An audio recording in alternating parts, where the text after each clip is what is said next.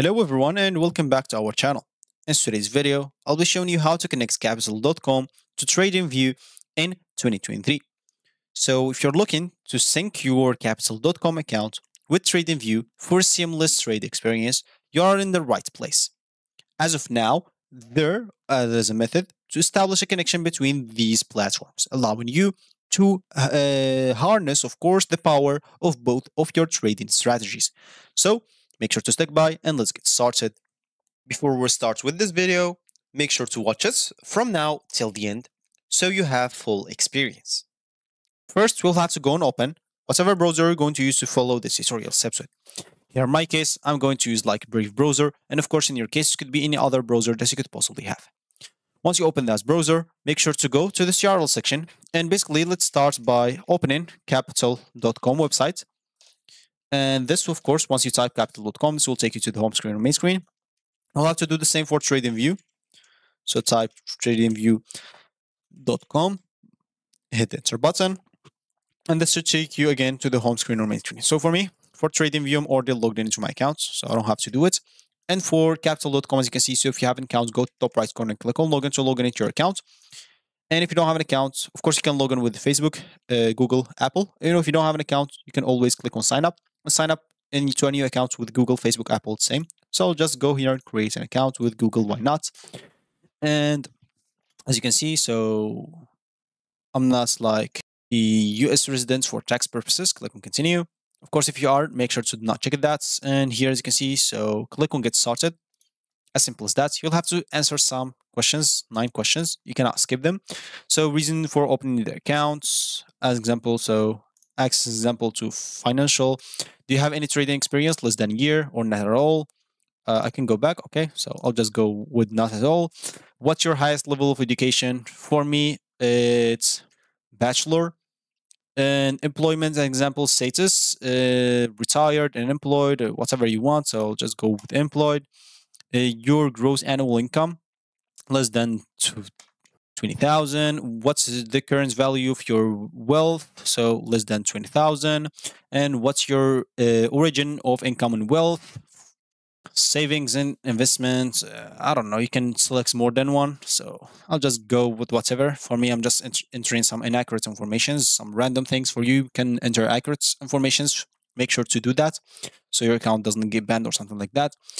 And have you considered your risk tolerance and ability to bear losses? I can take risk and afford losses. I cannot take risks and afford losses. So of course, you'll have to go with I can, because if you click on I can't, you will not be able to create an account. So congratulations, you've passed the questionnaire. So here we'll have to start entering your name. I'll just do that, enter name. I'll just do that and click on continue. Dates, I'll just go 20/02/2002 and click on continue. So residence address, I have this address, so I'll just enter that out. The number, okay, they need a valid phone number. So I'll just enter one and I'm coming back to you. So then they'll take you here to the terms and policies. Make sure to read all of that. So you'll have to open all of them and read them out. As you can see, it will take some time from you. Because as you can see, it's 81 pages for this one. For this one, as you can see, it will be a long journey. But make sure to read all of this. Then click on confirm if you don't want to get like any trouble in the future or something like that. If you don't care, you can always like don't read. And then you'll have, of course, to click on continue. Then choose your account currency. Just choose US dollars and click on continue. And basically now they are creating my account. So if you're not verified yet, you'll have to verify your identity with a selfie and identity document. And you can continue on this device or do that through your PC or phone. You can do that. So basically just go and finish your stuff. Just choose after that is passports. You're going to verify the passport, driver's license, ID card, residence permits, depending on whatever you are. Then click on next. Once you upload those pictures and once you finish, you will be good to go. So for me, I'll not verify my identity right now because I'm not going to use it for trading at the moment. But of course, for you, make sure to finish your identity and other stuff so you'll be able to use it. Then go back to TradingView.